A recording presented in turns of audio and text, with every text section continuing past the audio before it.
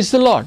परमेश्वर की स्तुति हो। Shalom. Shalom. Greetings to you all in the matchless name of Lord and Savior Jesus Christ. परमेश्वर के मधुर और मीठे नाम में आप सबका स्वागत है। Once again, I'm very much glad to come in front of you all और एक बार से फिर मैं बहुत ही खुश हूँ आप सबके सामने आकर with this program, इस कार्यक्रम के साथ Learn Hebrew. Learn Hebrew. I give all glory and honor और मैं सारी आदर और सारी महिमा to our Almighty God, हमारे महान परमेश्वर को देता हूँ, who is very much faithful in my life, और जो कि मेरे जीवन में बहुत ही विश्वास योग्य रहा to come in front of you all कि मैं आप सबके सामने आ सकूं with this program, इस कार्यक्रम के साथ Learn Hebrew. Learn Hebrew. And also I give thanks to all the viewers और मैं सभी दर्शकों को धन्यवाद देता हूँ for your love in watching this program और आपका प्रेम इस कार्यक्रम को देखने के प्रति and your interest in learning this language. और आपकी दिलचस्पी इस भाषा को सीखने के प्रति। And also thank you for giving us your suggestions and feedbacks. और धन्यवाद करता हूँ आपके फीडबैक के लिए। And especially how the Lord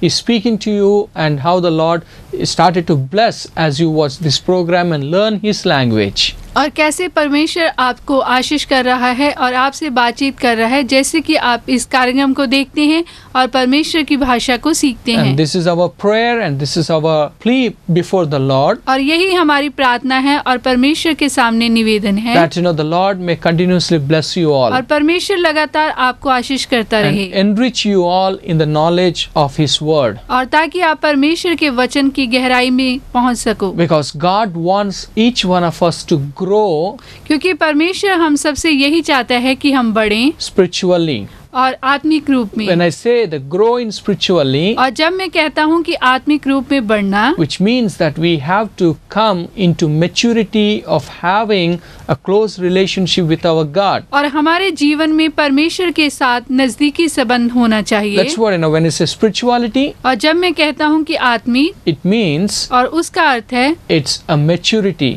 और हमारे अंदर एक परिपक्वता हो। So when I say maturity, और जब मैं कहता हूँ कि परिपक्वता, that means that we need to have a close relationship with God. और उसका अर्थ है कि हमारे जो परमेश्वर के साथ नजदीकी संबंध हों। And that the maturity comes only by His word. और जो परिपक्वता केवल परमेश्वर के वचन के द्वारा आती है। That's what Peter says. और इसी तरह पतरस कहता है that we need to grow in the grace and the knowledge of our Lord Jesus Christ. और हमें परमेश्वर के अनुग्रह में और उसके ज्ञान में बढ़ना चाहिए। Well, we have been learning about the New Testament Bible books. और हम यहाँ पे नए नियम की किताबों के नाम को इब्रानी भाषा में सीख रहे हैं। Which is Ha Beret Ha Kadosh. और जो कि है हा बेरिट हा खदोश। Which is the New Covenant. और जिसका अर्थ है कि नई वाचा। Or the New Testament. और नया नियम। As we know that New Testament has 27 books. और जैसे कि हम जानते हैं कि नए नियम में 27 किताबें हैं। And these 27 books are divided into 5 sections. और इन जो 27 किताबों को 5 भागों में बांटा गया है। It's about Gospels. और उसमें है सुसमाचार, Historical book, ऐतिहासिक किताबें, Pauline epistles, और पालूस की पत्रियां, general epistles, और journal पत्रियां, and we see about the book of prophecy. और उसमें हम देखते हैं भविष्यवाणी की किताब। So these are the 5 sections of the New Testament. और ये जो नए नियम के 5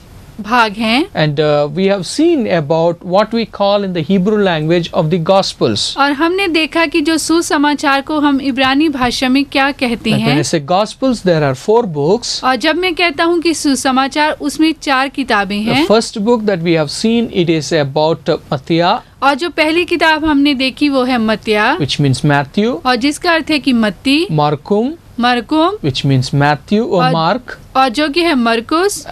And then we have seen about Lucas. और फिर हमने देखा लूकस, which is the Luke. और जो कि है लूका। And then we have seen about Yohanan. और फिर योनन, which is the Gospel of John. और जो कि है यूहन्ना सुसमाचार। So these are known as the Gospels. और इन्हें कहा जाता है सुसमाचार। Then we have seen about the historical book. और फिर हमने देखा ऐतिहासिक किताबें, which is as the book of Acts of the Apostles. और उसमें हमने देखा प्रेरितों के कार्य, which we say it as Maseh Ha. उसे हम कहते हैं मसेहा। Maseh Ha Silim. मसेहा सिलिम, which is the book of the Acts of the Apostles. और वो है जो प्रेरितों के कार्य की किताब। Then after that we have learning about the Pauline epistles. और फिर हमने देखा पालूस की पत्रियों को। So which is about Iggeret. और जो कि है egret Which means letter or epistles. और जिसका अर्थ है कि पत्री। And then we have seen about Pauline epistles. और फिर हमने देखा पालूस की पत्री which begins from Romans और जो शुरू होती है रोमियो से till Philemon, और फिलोमोन तक, and which are very important about in the dispensation of grace. और वो अनुग्रह में बहुत ही जरूरी है। Because we know that और हम जानते हैं which are the books are very important in the church. और कौन सी जो किताबें कलीसिया के लिए बहुत जरूरी हैं। It is from the Romans till the Philemon. और वो है रोमियो से लेके फिलोमोन तक। And now we have seen about the Pauline epistles Romans, और हमने देखा पालूस की पत्री में Romeo, which is about El Ha-Romim. और वो था L हारोमीम। And then we have seen about first and second Corinthians, और फिर हमने देखा पहला कुरिन्थियों और दूसरा कुरिन्थियों को, which is the first Corinthians that we have seen. It is as Ha-Rishon El Ha-Korinthim. और उसमें हमने देखा हा रिशोन हा कुरिन्थिम। So which is about Ha-Rishon El Ha-Korinthim, the first epistle of Paul to the Corinthians. और ये है पालूस की पहली पत्री कुरिन्थियों के लिए। And then we have seen about the second epistle, और फिर हमने देखा दूसरी पत्री, which is about to say it is a Iggeret, और वो है Iggeret Polom, egret pollen, Ha-Shinit हा शिनिट El एल Ha-Korinthim. हा कुरिन्थिम। So it is to say about the Apostle Paul's epistle to the second epistle to the Corinthians. और इसे हम कहते हैं कि पालूस के द्वारा लिखी गई दूसरी पत्री कुरिन्थियन को। As I said that the second Corinthians, और जैसे कि मैंने कहा कि दूसरा कुरिन्थियों, in the last episode I just give you a brief introduction about that book. और मैंने उसके बारे में आपको थोड़ा सा पिछले कार्यक्रम में बताया था। The second Corinthians is known as और जो दूसरा कुरिन्थियों को जाना जाता है as a biographical epistle,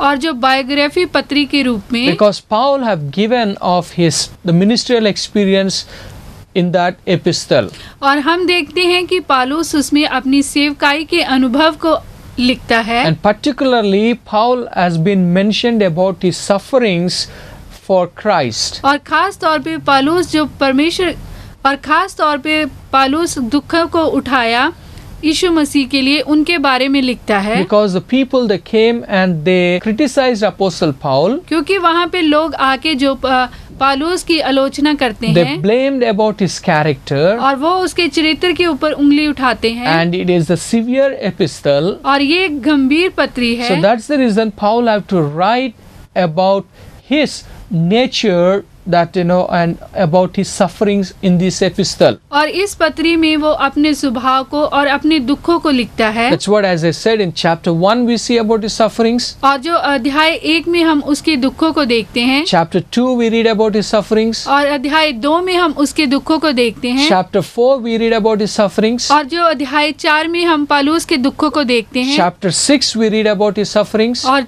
अध्याय 6 में उसके दुखों को देखते हैं। And chapter 11 we read about his sufferings. और अध्याय 11 में उसके दुखों को देखते हैं। And also in chapter 12 we see about his sufferings. और जो अध्याय 12 में भी हम पालूस के दुखों को देखते हैं। So in other way to say, और दूसरे शब्दों में हम कह सकते हैं, in chapter 2, और अध्याय 2 में, where the people who were peddling the word of God or diluting the word of God, और वो लोग जो परमेश्वर के वचन में मिलावट करते हैं, and they are preaching about the false gospel. और जो वो गलत सुसमाचार को फैलाते हैं। But Paul says that I never ever have done such thing in the ministry.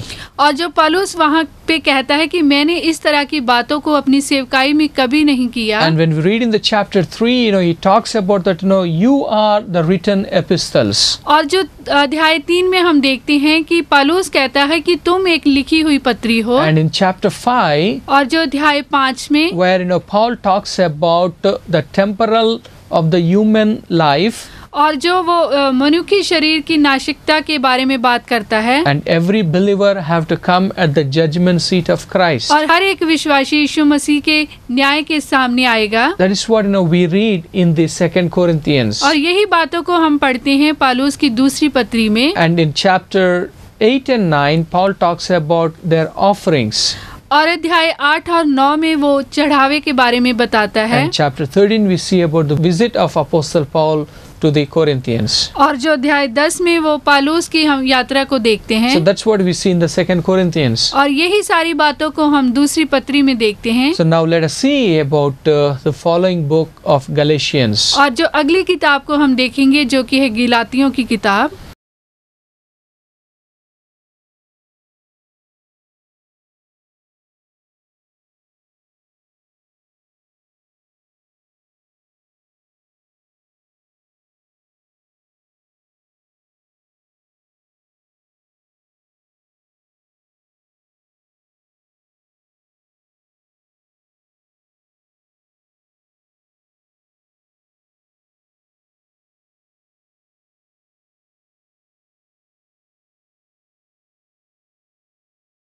Here we see about basically here is the name for Galatians. और यहाँ पे जो आप देख सकते हैं ये गलतियों का नाम है। But here on we see it is about the epistle of Paul the Apostle to the Galatians. और यहाँ पे आप देख सकते हैं कि पालूस के द्वारा लिखी गई पत्री गलतियों को। So it is about like we see this one as what is this? और ये क्या है? It is about Igret. और ये है इग्रेट। Igret means इग्रेट का अर्थ है epistle. पत्री। And we see this one as what? और ये यहाँ पे हम क्या देखते हैं? Polom. और ये है पोलम Which means Paul. और जिसका अर्थ है कि पालूस। And ha shalikha. हा शलीखा Which means the apostle. और जिसका अर्थ है कि प्रेरित। And then L. L Which is 2. और जिसका अर्थ है to. And then here we come to the point of ha हा Galatim. गलातीम। Ha Galatim. हा गलातीम It is about Galatians. और वो है गलतियों। So together. और जब हम पूरे को मिलाते हैं So how it is? और ये कैसे है? It's Aleph, ये है आलेफ, Irek, हिरेक, and then we say Gimel, गीमेल, and then we say Shegol, शेगोल, Resh, रेश, Shegol, शेगोल and then Tau, और फिर टाव, Igret. एगरेट। And now और यहाँ पे it's a Pe, ये है पे, Holem, Holam, Lamed, लामेद, Holem, होलेम, Mem, ma'am, Polom. पोलोम। And now we come here. और यहाँ पे हम आते हैं It is about Ha, ये है हा, Sha. शा It's a Sheen and Ta comics. और ये है शीन और कामिक्स And then Lamed, और फिर लामेद, Hirek Yod, हिरेक योद, and then Het, हेत and then we see about Patha, और फिर पाटा, Ha Silkha, हा शिलखा and then here is Hell, और ये है एल।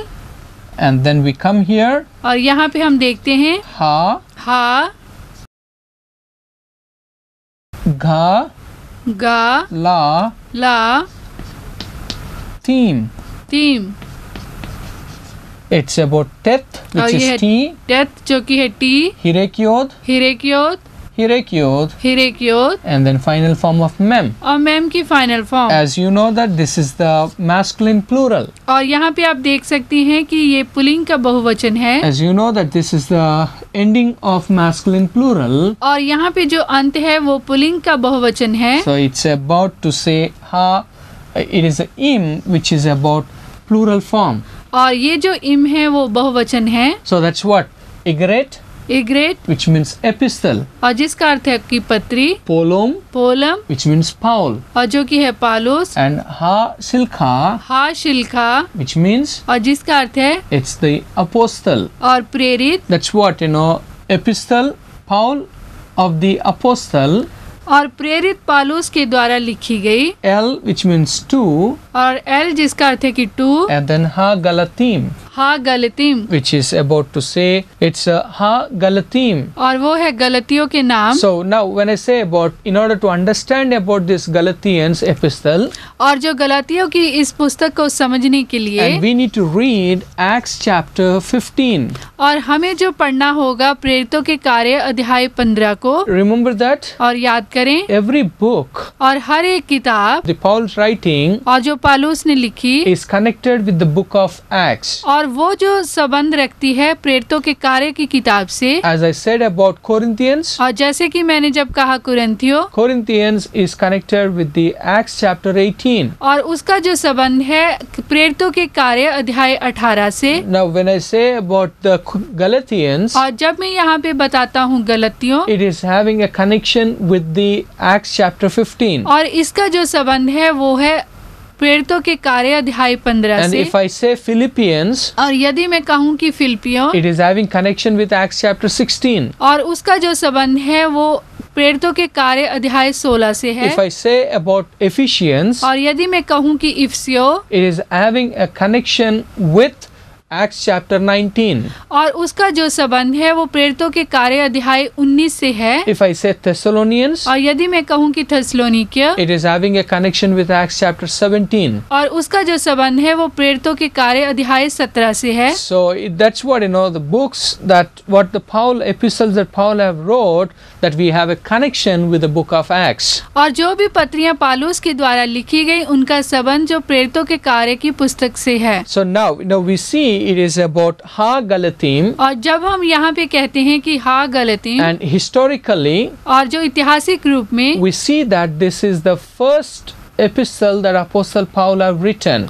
और ये वो पहली पत्री है जो कि पालूस के द्वारा लिखी गई। and this is only the epistle which we have seen Paul himself wrote. और ये ही वो एक पत्री है जो कि पालूस ने खुद लिखी। In fact, Paul wrote from the Romans to Philemon, और जो पालूस ने रोमियो से लेकर फिलेमोन तक लिखा, but there he dictated and other people that they have written. और वहाँ पे हम देखते हैं कि उसने बोला और दूसरे व्यक्ति ने लिखा। But लेकिन when we come to the Galatians, और जब हम गलातियों की किताब पे आते हैं, it is by his own hand Paul wrote, और ये अपने खुद के हाथ के द्वारा लिखी गई पालूस की पत्री है। and there is a connection between the book of Romans and the book of Galatians, और जो इसका संबंध जो रोमियो की किताब और गलातियों से है, because both are dealing with the same theme. और जो उस दोनों में समान बातें हैं। It is about the just shall live by faith. और उसमें है कि जो धर्मी है वो विश्वास से जीवित रहेगा। As I told that, और जैसे कि मैंने आपको बताया, the father of modern Reformation, और जो सुधार नियम के पिता, who is Martin Luther, और जो कि है Martin Luther, is to consider the epistle of Romans और वो जो रोमियो की पत्री को and the epistle of Galatians और गलातियों की पत्री को as his wife. और वो उसे अपनी बीवी के साथ तुलना करता है। It's a Catherine, और वो कहता है कि ये कैथरीन है, which is the name of his wife. और जो कि उसकी पत्नी का नाम है। But now when we come into the purpose of writing of Apostle Paul, और जब हम देखते हैं कि पालूस का इस पत्री को लिखने का उद्देश्य, because the believers who were there at this Galatia, और वो विश्वासी जो कि गलातियों में थे, in fact when I say the word Galatia is the place where Paul visited, और जब मैं कहता हूँ गलातिया तो वो जगह है जहाँ पे पालूस गया। Paul and Barnabas have visited this place, Galatia and Pamphylia. और पालूस और बरनबास इन जगहों पे गए। So in Galatia, where Paul he went there and he served the Lord and established churches, because Galatia is divided south and north. और ये जो गलातिया है वो साउथ और नॉर्थ में बटा हुआ है। पालूस वहाँ पे गया और उसने वहाँ पे सेवकाई किया और कलीसियाओं की स्थापना की। So it's there are many churches that are there been established by Paul and Peter. और बहुत सी कलीसियाएं हैं जो पालूस और पतरस के द्वारा वहाँ स्थापित की Because गई। in this epistle only we read about these two apostles together, which is about Peter and Paul. और इसी पत्री में हम जो पालूस और पतरस को साथ में देखते हैं। The problem in this church, और इस कलीसिया में जो समस्या थी, the believers have turned to the another gospel. और जो विश्वासी थे वो दूसरे समाचार की ओर मुड़ गए। So they have turned, so that's worried Apostle Paul. और इसीलिए जो पालूस है वो चिंतित है। He is worried about the believers, how can they turn to the other epistle. और वो चिंतित है कि किस तरह विश्वासी जो वचन से मुड़ जाते हैं। That they have turned with the gospel what Paul has preached to them. और वो उस जो वचन से मुड़ गए जो कि पालूस ने उन्हें प्रचार किया था। That they have given importance और उन्होंने इसको महत्ता दी। They have given importance to the और उन्होंने किसको महत्ता दी? about the Old Testament systems. और जो पुराने नियम को They started to say that circumcision is needed. और उन्होंने कहा कि जो खतना जरूरी है। They started to say about that we need to keep the Old Testament laws and everything. और उन्होंने कहा कि पुराने नियम की व्यवस्था को रखना जरूरी है। They started to say about again the offerings. और उन्होंने जो बलिदान के बारे में कहना शुरू किया। So it's like all the believers that they have turned off to the another gospel. और वो सारे विश्वासी दूसरे सुसमाचार की ओर मुड़ गए। What the gospel that Paul have preached, the just shall live by faith. No need any works, no need of anything that we have to do. जो प्रचार जो पालूस ने किया था कि एक धर्मी विश्वास के साथ जीवित रहता है, वो उन चीजों से मुड़ गए। So that's what this epistle has 6 chapters. और जो इस पत्री में हम 6 जो अध्यायों को देखते हैं। In chapter 1 we see about the problem that this church had. और जो पहले अध्याय में हम कलीसिया के अंदर की समस्या को देखते हैं। It's about that they turned to the another gospel. और वो दूसरे सुसमाचार की ओर मुड़ गए। And then chapter 2 where we see about Paul and Peter ministry. और जो अध्याय दूसरे में हम पालूस और पतरस की सेवकाई को देखते हैं। And a very important thing that Paul talks about, he talks about that remember that we need to live by faith. और जो पालूस कहता है कि याद रखें कि हमें जो एक विश्वास के साथ जीवित रहना है। That's what he says, I've been crucified with Christ. और यीशु मसीह के साथ क्रूस पे चढ़ाया जाना। It is no longer I but Christ lives in me. और मैं नहीं लेकिन यीशु मसीह मुझ में जिंदा है। And the life that I live by faith. और जो जीवन में जीता हूँ वो विश्वास के द्वारा है। And then he comes to the chapter 3 and chapter 4. He brings about the illustration of Abraham.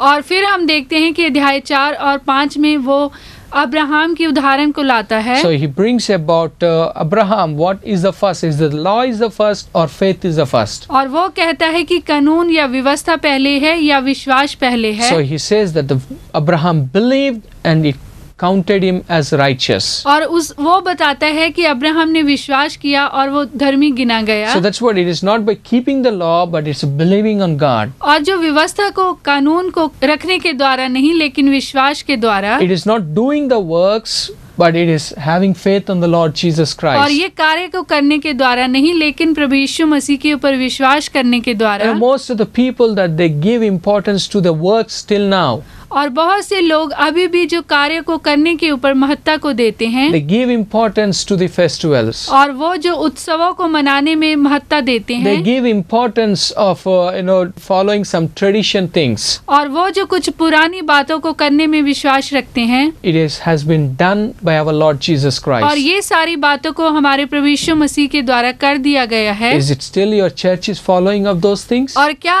आपकी कलीसिया में ये सारी बातें अभी भी हो रही हैं? The Bible says that if you hear to another gospel, you are accursed. और परमेश्वर कहता है कि यदि तुम दूसरी बातों को सुनते हो, दूसरे सुसमाचार को सुनते हो, तो तुम श्रापित हो।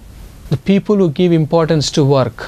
और वो लोग जो कार्य को महत्ता देते हैं। And they are the people who will be accursed. That's what the Bible says. और वो लोग श्रापित है, यही बाइबल बताती है। And then in the chapter 5 and chapter 6 where we see Paul talks about the practical things. और जो अध्याय 5 और 6 में पालूस जो प्रैक्टिकल कार्य को ऊपर महत्ता देता है। So that's what 6 chapters. और अध्याय 6 1 and 2 about the doctrinal matter. और अध्याय 1 और 2 में डॉक्ट्रिनल बातों को देखते हैं। Chapter 3 and 4 historical. और जो 3 और 4 में ऐतिहासिक बातों को देखते हैं। Chapter 5 and chapter 6 practical. और जो 5 और 6 में प्रैक्टिकल कार्य को देखते हैं। So that's what Paul is talking and saying in this Ha Galatim. और इसीलिए हम यहाँ पे देखते हैं कि पौलुस यहाँ पे कहता है हा गलतीम। Remember, Romans and Galatians are having the same theme, the just shall live by faith. और याद रखें कि रोमियो और गलातियों में समान बातें हैं कि धर्मी जो विश्वास के द्वारा जीवित रहता है। Lives by faith, not doing of any works, not doing of any ritual things. और कोई भी कार्य नहीं करना और कोई भी दूसरी बातों को करने के द्वारा नहीं लेकिन विश्वास के द्वारा। But we see most of the churches are doing still certain rituals. और हम देखते हैं कि बहुत सी कलीसियाओं में अभी भी उन बातों को किया जाता है। Still that they keep the festivals. और अभी भी वो उन उत्सवों को मनाते हैं। But the Bible, you read Romans and Galatians, and you can understand. और आप रोमियो को पढ़े और गलातियों को पढ़े तो आप समझ पाएंगे. So my dear viewers, I believe that today's episode was a blessing to you all. और मेरे प्रिय दर्शकों, मैं आशा करता हूँ कि आज का कार्यक्रम आपके लिए बड़ी आशीष का कारण होगा. So continuously watch this program और लगातार आप इस कार्यक्रम को देखते रहें and be blessed. और आशीष को पाएं. And if you have any suggestions and feedbacks, और यदि कोई भी सुझाव, कोई भी फीडबैक आपके पास हो, you can call to the number that you see on screen, और स्क्रीन के ऊपर दिए गए नंबर पे आप भेज सकते हैं. or you can send your messages to the number. और आप अपने मैसेजेस को भेज सकते हैं. May the Lord continuously bless you all और परमेश्वर लगातार आपको आशीष करता रहे and be with you all. और आप सबके साथ हो. Shalom. शालोम. Tau Toda. तो तोड़ा.